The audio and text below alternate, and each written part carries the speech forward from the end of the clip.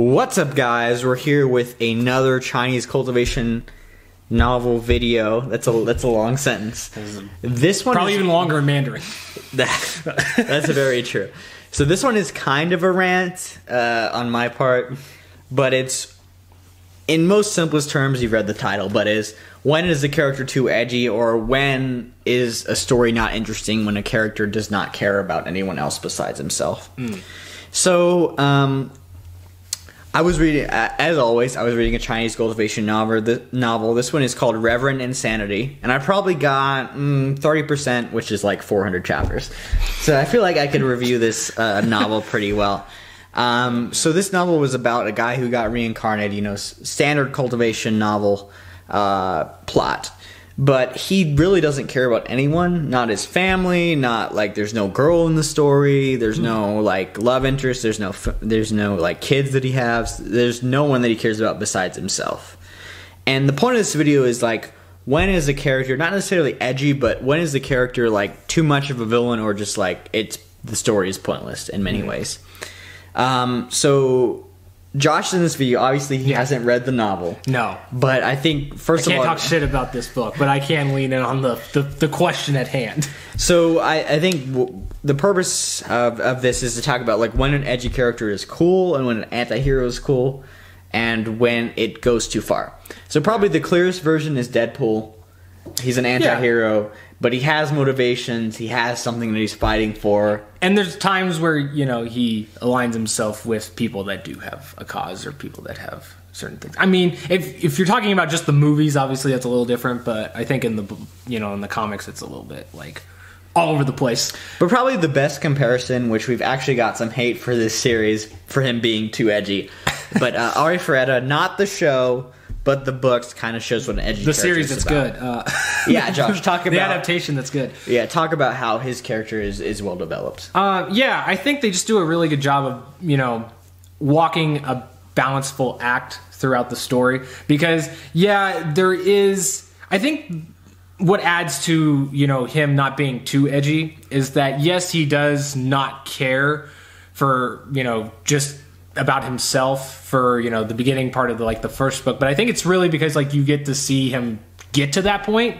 so it's like a despair travel. So, and even at the end of the day, like he still has something, he has two things he cares about at the end of the day. He cares about, you know, like getting home, which I guess, you know, that's not enough, but I think the main part is that he does care with somebody outside of himself, and that is you. So, you know, having those connections is, I think, necessary, because in some instances where you tell a story that is a villain, you know, those are interesting to an extent, but they don't really, they can get old quickly, is basically what I'm about to say.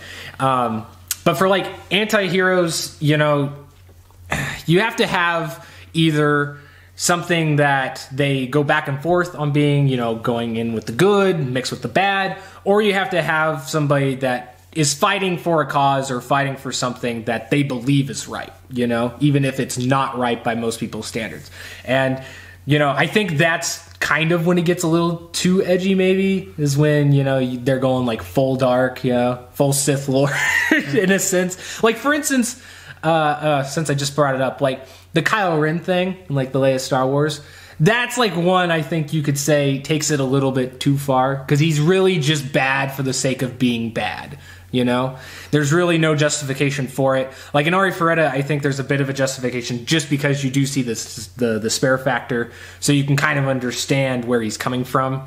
So I guess that is maybe the biggest thing if you're wanting to tell a villain story, is just how, you know, how you see their point of view, right? Because like for somebody like in the latest like Joker movie, like he's a straight up villain, but like the way they do it in the movie is very graceful in building that, like, yes, he is like kind of unhinged, and like the way he decides to fix those problems is not the way to go about it. But, you know, seeing the downtrodden thing, seeing just like how that's really his only option is, you know, I think something that gives that avenue merit, you know, or at least justifying it in a sense that, like, you know, you find it interesting, or that, you know, it's not too much of a bad thing, you know? Yeah, and I feel like cultivation novels in general, I can list a ton of them, whether I'm not even going to list them out, but because there's too many. But there are. You don't remember the name. Yeah, honestly, forget them. There are anti-heroes who they killed 9 generations of their family because like one guy betrayed them, and I've always struggled a little bit with that. But that's probably like cultural as well as like just the genre in general. But like with Reverend Insanity, they killed my dad. They did kill many dads. But in Reverend Insanity, it's kind of different because the characters, like the only motivation of the character is eternal life, which is like, that's cool, I guess, if you want to be a motivation. But like him being so bad and not caring about any individual person in the story, it kind of relegates these persons, because like I feel like in traditional Chinese cultivation novels and novels in general, so you have heroines, you have people that possibly could be allies, you have people who are villains, and they may turn to be allies. But in this novel, it feels like, oh, they're allies temporarily, but at the end of the day, he still wants to kill everyone. So it's kind of like a Game of Thrones, where it's like, I'll help you to further my own game, but once that's over with, I'm definitely coming for your head. Yeah, but like even in Game of Thrones, like there's people with multiple objectives, but like in this one, right? It's just not because they're evil; it's because they're trying to fulfill their goal. Yeah, this one is just like eternal life, which is not necessarily an arbitrary objective, but it's something that's like kind of ethereal and kind of hard to quantify. Mm-hmm. Like, so that kind of caused me to stop reading the novel. Now let me ask you: is it like, in the 400 pages you read, is 400 chapters? 400 chapters. Well, isn't a chapter kind of like a page? Yeah, 1,000 pages. It's probably. Yeah, not going to get into specifics, but like in the story that you read, is it like he started out, like once he figured out he's immortal, he's like, all right, this is my view of it, or is it just like it's been like a 4,000 years and now this is like his opinion? Yeah, so this book's kind of different because this is his second reincarnation. So he gets transported into another world, lives for 500 years, then dies and gets reincarnated to back like the first part when he was reincarnated in the world. So like when he gets reincarnated, he's like 14 now, and he lived 500 years and then dies, but he's like a special thing that reincarnates him back to when he was 14 again. If that makes sense. It's kind of complicated, but so are these novels in general. But like, so that kind of situation has some problems, and there's some problems with like the book in general, like his superpowers. He can like kind of go into the past, like in intermittent terms. But like the book changes so that now he's a zombie, so he can't go back into the past for reasons in general. So I think there are some structural problems with the book. But at the end of the day, the ultimate problem is like, why should I care about this character if he's just pursuing eternal life and like killing people? If someone wants to be a villain, if they're trying to accomplish something, and they have the people they care about, I feel like that's a lot more interesting than someone that's just like, I want eternal life and I'll just betray everyone. And maybe it works. It works in a short story, but when I'm spending like 100 or 200 hours reading, and it's really, he only cares about himself, like what's the point? And not to say it isn't like a good story, or it's like, not well executed in the sense that it's like, action packed and like has some really cool like setup for like how he takes out people. Because I haven't read it obviously, so can't say either or. But like, I'm somebody that, if I see like a villain story, whether it's like in a movie or like in a show and stuff, like I would be full out to like try it or like give it a watch, because it's a really fascinating perspective to see through. But at the same time, if it's done too much, or if it's, like it drags on too long, or it's just, nothing, it's like that's the sole purpose of it, I would say it's a bad thing. It's like shouldn't be done. It definitely is too edgy in a sense, because like for instance, there's another show that I'm watching right now that's just released on Netflix, Altered Carbon. Great show. Hope I can talk about it later on the channel. But I'm watching the second season because it just came out, and that guy is like a perfect example of not really being a likable dude, but again, it brings another element to it that makes him and like his journey like a cool thing to watch, and also kind of like, in the sense that like it's tragic, so you can kind of like, understand his grief or his motivation coming from that, and that's that he's been like a soldier for like, I think it's like close to like 300 years, and then he was like on ice for like I think another 200 years, and then he comes out and he's trying to find like the person that he loves after he figures out that they're still alive, after he lost everything. But in that span, he's like a total dick to everybody, and he basically says up yours, or just kills them straight up. But having that other element, balances that out. I guess, it really comes down to preference, because some people like a very shallow plot, or like a very simple idea, and they're just on it for the ride. They don't really want to think too much of it. It sounds like a series kind of like that. Those are probably like the most people that like find that edgy. I feel like if like Ari Feretta, like, to go back, I don't want to spend too much on like one of these just in case you're not interested in it, but like I feel like if Ari Feretta, like if Hajime had never found you, or like he just decided to leave her there, I don't think the series would have been that interesting if he was just like, all right, I'm out of the labyrinth, I'm going to go to the next one. If I see anybody, I'm going to kill him, Like, don't get me wrong, like, for, like, maybe 2 or 3 books, that would be cool. But after that point, I would start not caring. And because I don't think, if you make somebody completely not likable, really the only thing you're going to like is maybe if they're, like, funny, or, like, in a certain sense, or, I don't know, because like there's plenty, like, for instance, like villains that you'll hate, like you'll absolutely despise their guts because like they kill like characters you love, or like this, that, and the third. But like you can acknowledge, like, sit back and acknowledge, like, that was a dang good villain. But as a center stage role, not really. Nah, it doesn't work. I feel like I'm getting a little off topic of the question at hand, like, for the video, but I mean, it really is just kind of like a simple algorithm of, like, is a villain really capable of holding something like a story that is, more than like a couple hours time, more than like 5-10 hours time, of like digesting a story, whether it be in like movies, TV, or books? I don't think so. Yeah, it really depends on their motivation, and like I said, in this particular novel, the motivation is, I mean, it's fine to have someone's motivation be eternal life, and I'm sure I've read a book that has that, but if that's the only motivation, he doesn't care about anyone, I think it gets tiresome at the end of the day. Mm-hmm. And like Josh was saying, villains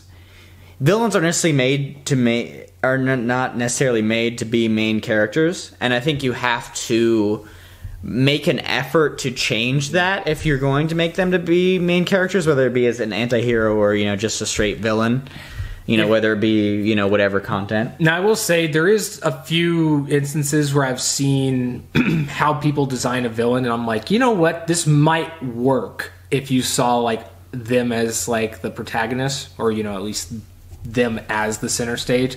But it's really like very rare stuff, or like stuff that I don't really, you'd have to have like a really good direction for like a story to go with it. But like one that pops into my mind is like, like I've seen like serial killers in like some stories where it's more of a compulsion. They don't necessarily enjoy it, but they're just drived. It's almost like a natural instinct or craving for them to do. That is in one area where I feel like if the guy's like constantly trying to stop himself, even though he enjoys it, so like in a sense he is a villain, but his heart's not necessarily in it. That can be an interesting one.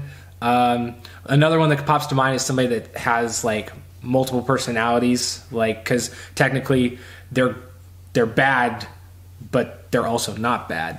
Because there's 2 people technically in the same body. So that, like, those 2 instances, I think it's like, if it has like an oversaturation of like, I don't care about anybody, or, I'm just going to be bad because I want to be bad. Like, if that's only part of it, then yeah, it works. Even if it's the same character, Yeah, and, I don't want to rag on anyone who really likes this series. I just think that it's something I want to talk about when being edgy is too edgy. I don't know what we'll talk about this, or when a villain doesn't work as a main character. I feel like when it becomes too edgy is just when you're only focused as like them as the only thing they care about. Yeah, and I totally agree with that, but like I was saying, I think it's all about, when it comes to a villain, it's all about their motivation, how you can relate to that. and in some way, even it's 5%, I can relate to that or understand where he started and where he is now. And this book really didn't relate to that. This book, it seemed like he was just evil for being evil because it was more convenient for him. And his motivation wasn't inspiring in regards to him not caring about anyone. So I don't know. That I think Reverend Insanity. I mean, you can check it out if you would like to. It is something super edgy. So if you're 14 and you're super edgy right now, you may really like it. But it is something that I feel that it was a variation on the Chinese Cultivation novel that I didn't necessarily like as much.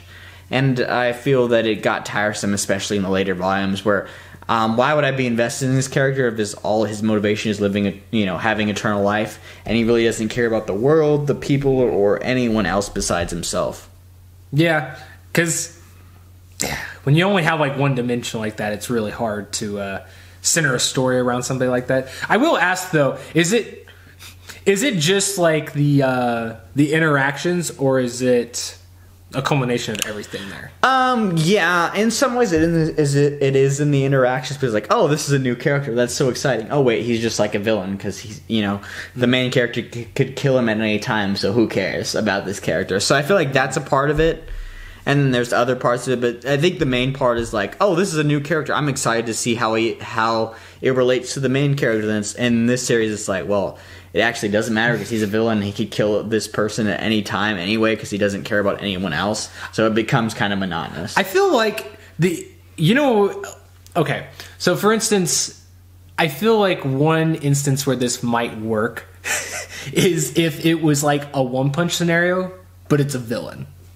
Where he just sees upcoming heroes and he's just taking him it's out. Over. Yeah. It can work. But then it leads to him finding somebody that's can actually take him down. Yeah. It works in short form, and I think some of those stories can really work if it's short, but over 10, 20, 30, 50 hours. Yeah. Repetition, because it gets boring. It's the same thing over and over again. It's when you have a throwaway villain and his motivation's well, I want to take down society because society is wrong to me. It's okay, all right. We don't want to see this for 50, 100 hours. Yeah. But yeah, I don't want to make this video too long, but that was just kind of one of my rants specifically that I think it's something that could better the community. And if you're looking for a Chinese novel to read, don't read this one. Read something else. Unless you're super edgy, then do whatever you want. Look at our other cultivation videos. But not cultivation chat room, because that one's not very good. Ooh, but anyway, shots thrown. Anyway, thank you for watching, and we'll have more Chinese videos out. I actually have another rant and another specific videos that I'm reading. So check those out, and if you're excited, the content is the Chinese Cultivation novels are free, so you can read them whenever you want. Any other suggestions that we get. People like free. That's true. That's true. We do like free here. All right, so thank you, addicts, and we'll see you guys next time. Peace. Later.